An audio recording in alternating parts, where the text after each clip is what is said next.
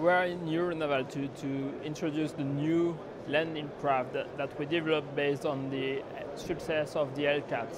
It's a new landing craft for shore-to-shore operations based on the philosophy of the mobile platform that we developed for the French Navy.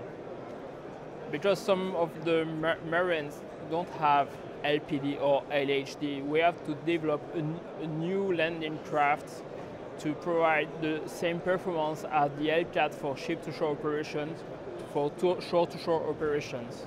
So it's a bit different because we do not have a mothership to take care of the landing craft. So the new project of the LCAT shore-to-shore is more autonomous and have a bigger range of operation.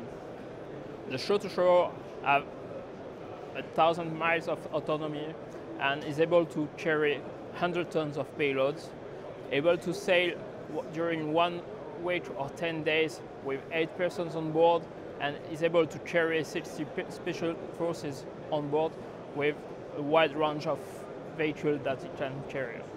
The difference of the design is based that the ship-to-shore have to go inside the well deck of the mothership, and in the new design of the shore-to-shore vessel, we are out of this box and we are free to increase the accommodations, the capacities, to provide a better autonomy in operations for customers. So the vessel is a bit longer, it's 2 meters longer, 1 meter wider, to increase the operability of the vessel. So it's very interesting for us, and the number of countries are really interested by this product, so we are very happy and confident.